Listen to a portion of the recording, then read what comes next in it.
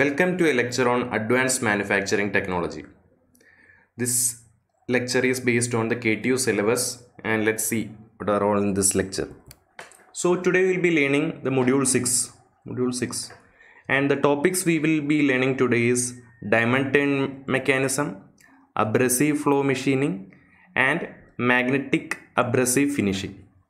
So without ado, let's dive deep into the course. Diamond turn machining. From the figure you can figure it out what it will be. Here the turning is done with the help of a diamond tool. The machinery is similar to the lathe, but the main difference you can see is a vacuum chuck. The lathe machines which you have seen will be having 3-jaw chucks, 4-jaw chucks, but here there is a vacuum chuck.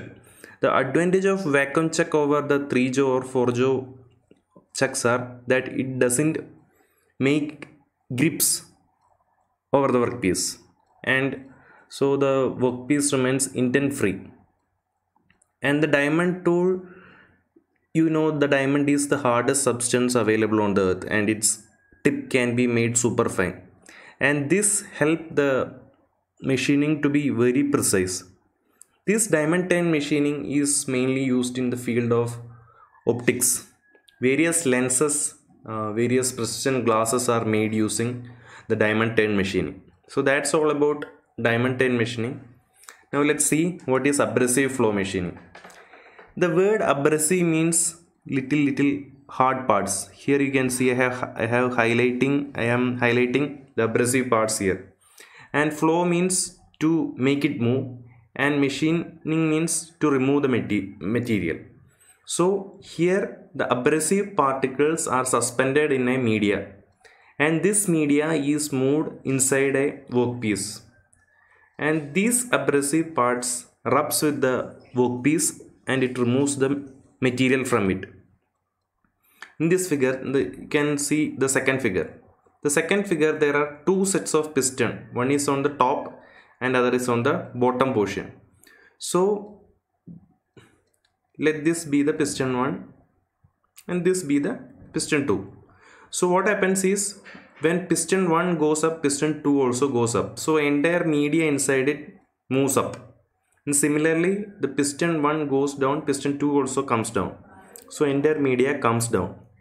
So the abrasive particle which is suspended inside the media will rub on the workpiece and remove some particles from it. So this piston 1 arrangement and piston 2 arrangement are connected to workpiece. So these are two different parts. This one part and this another part. These two parts are docked with the workpiece. The workpiece will be somewhat of the shape of a cylindrical ring, and the machine surface will be the internal side. So you can see the magnified view of this portion here. Here this is the workpiece, and you can see this blue thing. Blue part is the carrier medium, and the abrasive particles are suspended in the carrier medium. And when the movement of this medium take place, these abrasive particles rubs with the workpiece and small chips are formed. Very small material removal happens here. So that's all about abrasive flow machining. Now let's see magnetic abrasive finishing. In the previous case we didn't had any control over the abrasive particles, but here there will be a control over the abrasive particles. Look at this figure. Here we have a tool and a workpiece. Here the tool is made the north pole and the workpiece is made south pole. This figure is magnified here. So let's see here. Here the north pole is made the tool and workpiece is made the south pole. So suppose this is the north pole and this is the south pole. There will be magnetic field lines emerging from the north to south like this, and the direction will be like this. So similar thing happens here. The magnetic field lines emerges from the north pole to south pole. You can see I have marked this as small lines. And what happens is the abrasive particles will align with the magnetic field and form a flexible magnetic abrasive brush. So this flexible magnetic abrasive brush does the machining here. So let's see the whole figure.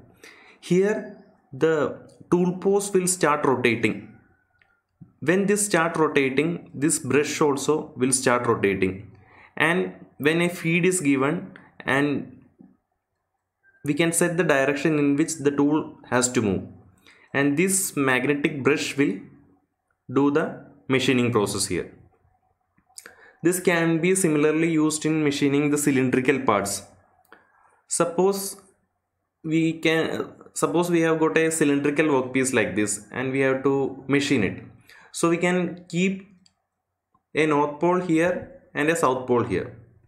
So it will have the magnetic field lines like this.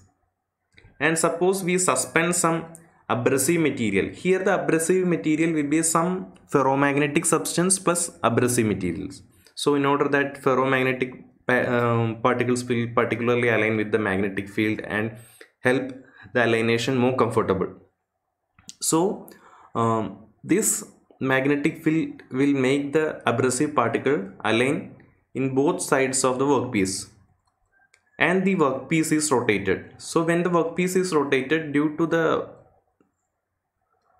abrasive particles, the machining take parts on the outer surface of the cylinder. So that is the whole working of magnetic abrasive finishing. Thank you all for listening.